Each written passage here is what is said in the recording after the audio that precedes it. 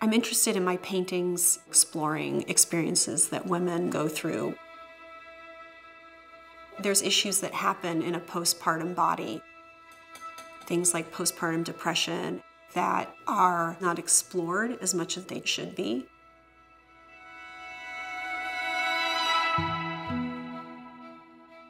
Pressure in Yellow, Blue, and Mars Violet is part of a series of works that I started making this summer after a pretty intense experience with what I think is called interstitial cystitis.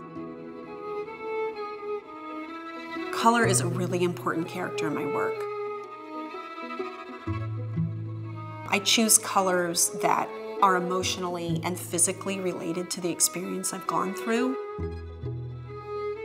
The colors in this painting I felt were the most akin to the experience that I had. The sculptural composition with the two half ovals pressing into each other is a representation of the pressure that I felt. Every painting in this series starts with the word pressure, and that's the most intense experience that I feel with the interstitial cystitis. I chose to participate in the Artsy auction because I was really interested in my work benefiting the One Acre Fund. It primarily gives money to female farmers in sub-Saharan Africa. That's really important to me because I grew up in a farming community.